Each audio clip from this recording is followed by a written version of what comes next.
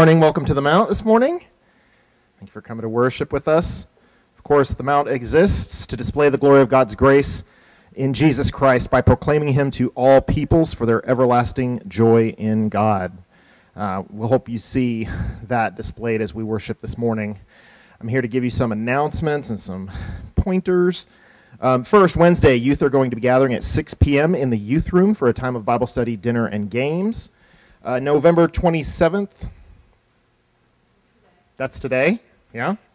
Ladies Fall Bible Study meets every other Sunday, so they're meeting tonight at 7 p.m. in the church cafe. And of course, you're welcome to join at any time.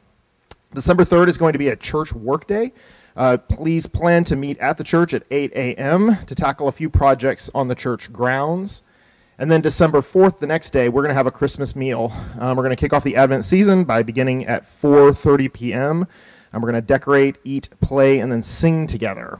Sounds a lot of fun. So check out the sign-up sheet that's in the cafe or on Slack, or you can scan the QR code on the bulletin. December 10th, then, is the ladies' Christmas tea. All the ladies are invited at 6:30 p.m. to the home of Ellison Reed, which the address is here, to kick off the Christmas season. Please bring an hors d'oeuvre to share. And then December 10th is the next men's Bible study. We're going to be gathering at 9:30 a.m. to read in 1 John. And then finally, December 11th, members note that we're going to be voting on the church budget. So be prepared to vote then on December 11th. Final announcements. Tithes and offerings, of course, can be given in the boxes up front and in back, or you can do that online. And then the normal note for restrooms in the back building, don't do it. We do have a water problem currently. One of our pipes was busted, and so we're going to have to get that repaired this upcoming week. What that means is our water is turned off and the restrooms are non-functional. Apologies for that, but that's where we are, so good luck. No judgment if you have to, depart to figure something out. And then finally, closed closet. Consider signing up to serve one of these Saturdays. It's a great ministry we have to the community, one of the ways that we reflect God's love so that people might know his grace. Okay, would you stand with me for, before that. You'll notice we do have an insert. Should we have technical problems with the slides in the back, you should have an insert with the songs. Yay! Okay, thank you for all who put that together. That's very, very helpful for us. And with that, if you don't mind standing for the call to worship, we're going to be reading in Isaiah 66.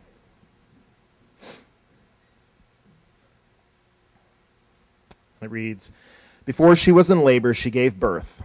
Before her pain came upon her, she delivered a son. Who has heard such a thing? Who has seen such things? Shall a land be born in one day? Shall a nation be brought forth in one moment? For as soon as Zion was in labor, she brought forth her children. Shall I bring to the point of birth and not cause to bring forth, says the Lord? Shall I, who cause to bring forth, shut the womb, says your God? Rejoice with Jerusalem and be glad for her, all you who love her. Rejoice with her in joy, all you who mourn over her, that you may nurse and be satisfied from her consoling breast, that you may drink deeply with delight from her glorious abundance. For thus says the Lord, behold, I will extend peace to her like a river, and the glory of the nations like an overflowing stream. And you shall nurse, you shall be carried upon her hip, and bounced upon her knees. As one whom his mother comforts, so I will comfort you. You shall be comforted in Jerusalem. You shall see, and your heart shall rejoice. Your bones shall flourish like the grass. And the hand of the Lord shall be known to his servants, and he shall show his indignation against his enemies."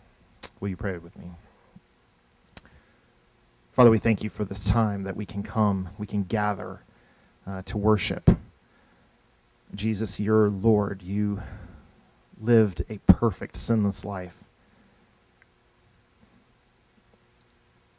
You did it to demonstrate who you were, Son of God, come to rescue us, to show us fully who you were and what our greatest need was. You died for us. You rose from the grave victorious.